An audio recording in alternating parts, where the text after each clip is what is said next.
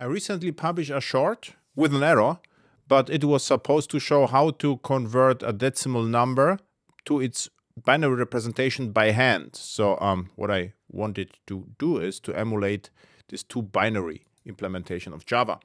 So and the interesting part is it works perfectly for the number 42.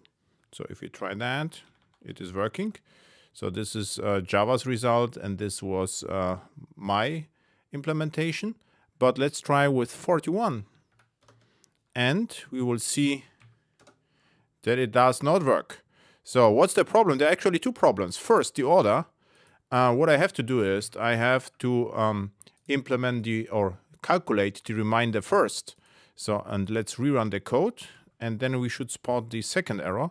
So if we take a look, you see that the order is reversed. That's the next problem. And how to fix the problem is here. So what I should do is I should say rem plus result. So, and now it should work for all the numbers. You see, this is working with 41 and also other odd numbers like 13, let's say. And of course, it's the last 42.